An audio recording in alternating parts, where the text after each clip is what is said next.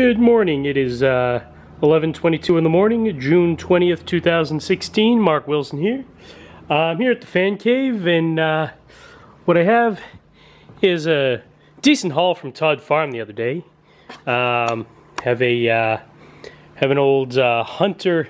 I don't even know if this is considered a desk fan or a table fan, but it's nice old, cord's been replaced obviously, which is fine. I'm actually thinking about using this in my bedroom, fixing it up a little bit, and got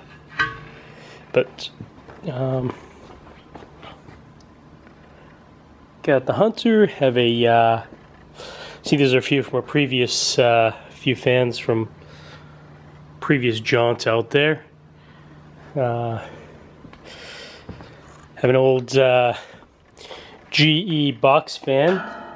A twin box fan.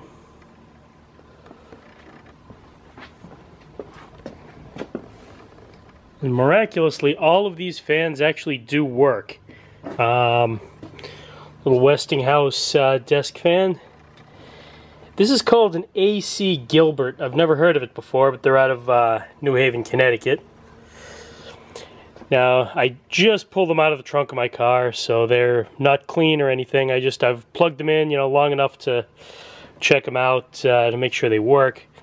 A penguin covered in hair. Looks like it was must have been in a pet store, or I don't know, maybe they owned a lot of cats or something. But anyway, a little Dominion. Now the Dominion is noisy, and it has this weird. It alternates from spinning fine, then making this weird noise and going really slowly, and so I'm gonna have to look into that. I'm gonna have to delve into this one a little deeper, but as of now, I'm just, like I said, I'm in the preliminary stages of checking out what I've got. Now the Hunter, let's turn that on.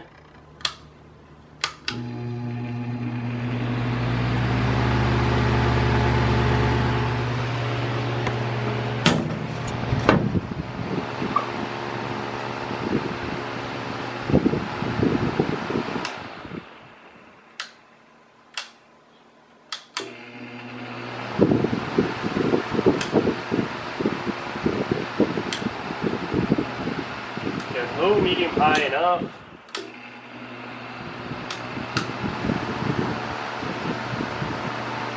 There is an oscillating setting. I just have to figure out how to use it. Oh, there we go.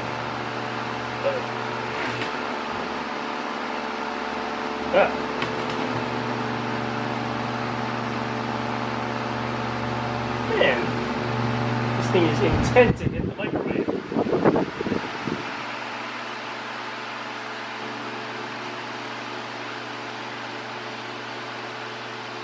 That's quite a sweep it has. It really moves from one side to the other there.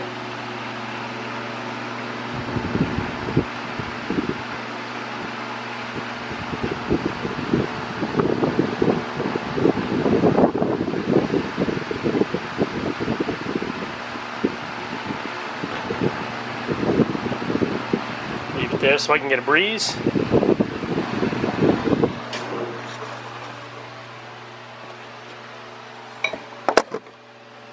Over here you've got the twin box fan.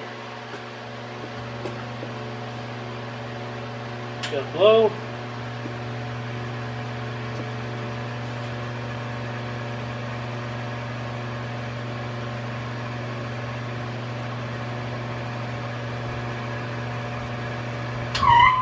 Medium.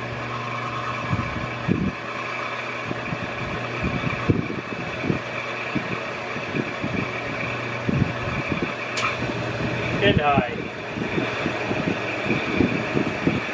Now, of course, all of these old antique fans just move a ton of air. And for those of you interested, it's a GE automatic, it's called.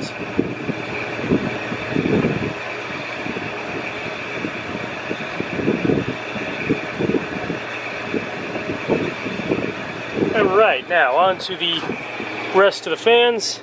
I'm actually going to shut off the oh, and this is a, what's this thing here? It's a temperature setting or auto thermostat.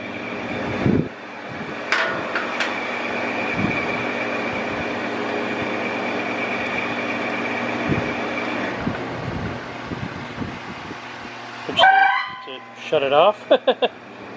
Alrighty then. I'm going to shut you off and mount the camera on top of the fan. So you can see the 4 fans in action. Now, like I said, this here, this Dominion is a little bit shaky, so I'm probably going to have to unplug that. The cord was broken, I had to splice a new cord on. So, here we go.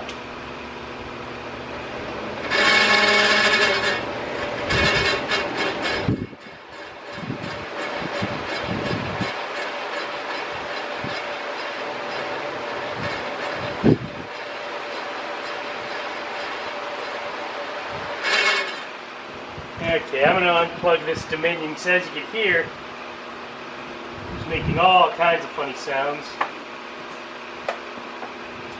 So you're going to go have quiet time for a while. Now the other 3, and the Gilbert dances as you can tell.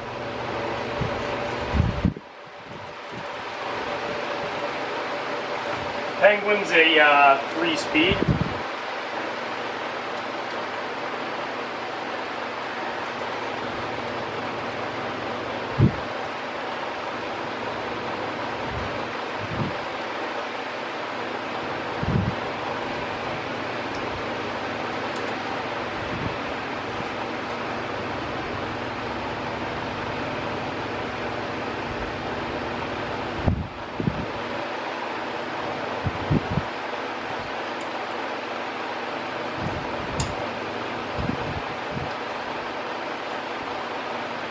The oscillating button's spinning, but it's not spinning, so let's see what happens if I do this.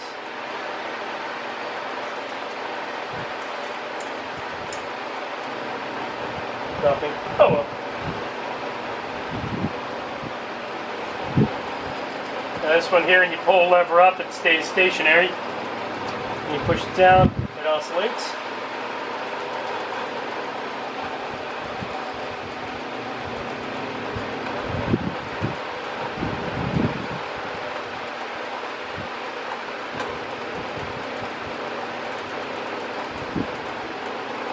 Well, it's supposed to oscillate.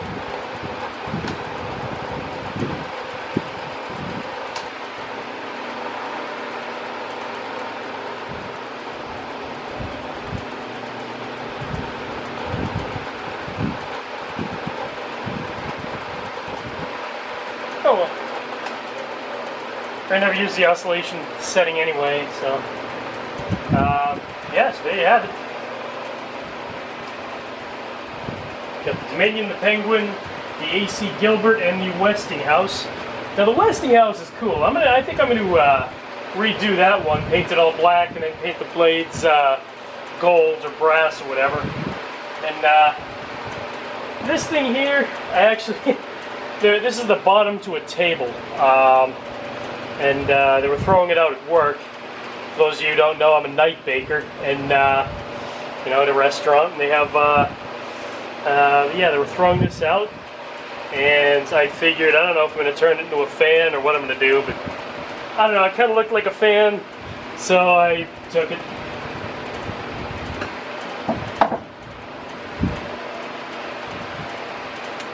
And some spin downs for you.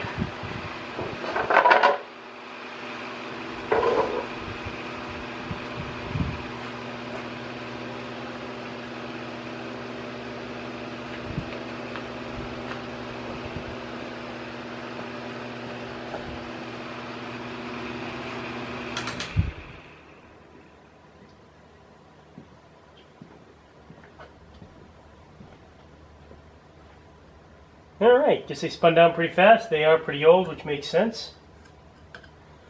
And yeah, for those of you who are unaware, what I have here I call a Fancave.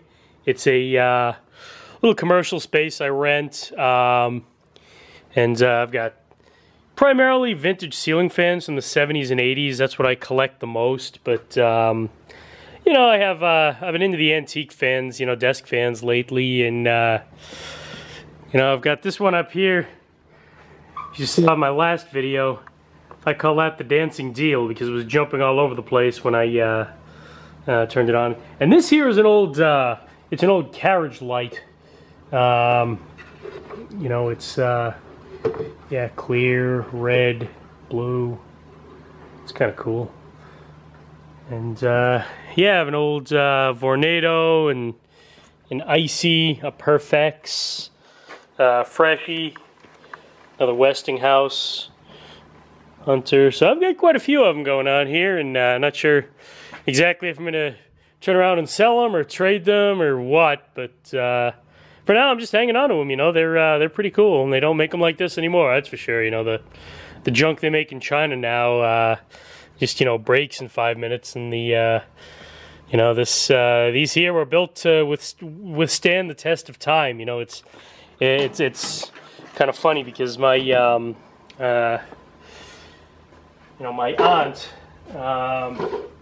had an apartment in New York City in Manhattan, and when I was a kid, tell you a funny vintage fan story. She had an old GE table fan, not quite as small as a little Westinghouse here, but you know, it's a little relatively small. You know, it's not as big as the Hunter or the Deal, but anyway, you know, my first time visiting, you know, staying over there, I made, like, you know, I don't know, I was probably 7 or 8. I made a beeline right to the fan, to, you know, of course I've always loved fans, and she said, you know, now don't you touch that because it's going to chop your finger off, you know. So I was really careful not to put my hand near it, but turns out my grandfather was president of Northeastern University from 75 to 89. Prior to that, he was a like a dean and a higher up guy there, you know, professor and all that stuff. And yeah, I guess he used to help himself to all kinds of stuff at the university. And yeah, I came across a fan that was in his office for X number of years, and I'm not sure if they were throwing it out or if he just took it, you know, a little extra bonus, a perk of the profession or what. But an old black GE, you know, table fan. He gave it, you know, after, you know, he used it in his office, and then he gave it to my aunt, and my aunt used it for like 35 years, and then the motor finally went, and not sure if it was beyond repair or what, but you know, so she got another fan to replace it, and I said, geez, I kind of wish I would have known that. I would have gladly taken it, broken or not, I would have loved it, but you know, nice childhood fan, you know, but anyway, yeah, you know, I just wanted to show you guys my haul. See, I go up to Todd Farm. It's in Rowley, Mass. It's this huge antique flea market, okay? And you have, I mean, you've got vendors, or probably, I don't know, 50 vendors, 100 vendors, I don't even know. But it's, you know, it's acres of land on this farm. And they're just, yeah, tons of people. There are thousands of people show up every day, and every Sunday. It's at Sunday, you know, it's right on 1A in Rowley. Go through Rowley Center and to the right-hand side. And it's a cool place. I probably shouldn't be disclosing this because now there's going to be that much more competition for the old fans. But I don't know, I figure I'll share the gift. Better you get them than me. But I have enough things clogging up my little diminutive amount of space here. But yeah, it's pretty cool. They have just, you know, a ton of stuff. This is a huge old antique standing fan. It had sort of an accordion look to it. And they said the blades actually broke. It was in the back of their pickup truck. And all 4 blades broke while they were driving. And so the blades were kind of crumbled up at the bottom. And, you know, they wanted like $80 for it. And I think, nah, I'm like, you know, a little out of my fan budget. You know, most of these I get a little less than that. But, you know, I don't know if they drop the price a bit. You know, if it's under 50, I might at least consider it when I go back next week. But anyway, that's enough. You know, I'm rambling again as I always do. Thanks a lot for watching. Stay tuned for more fan videos, and please do check out you know, my YouTube page called the Fancave, and I also have a Facebook page of the same name. And yeah, you know, thanks for watching. Good night and good luck.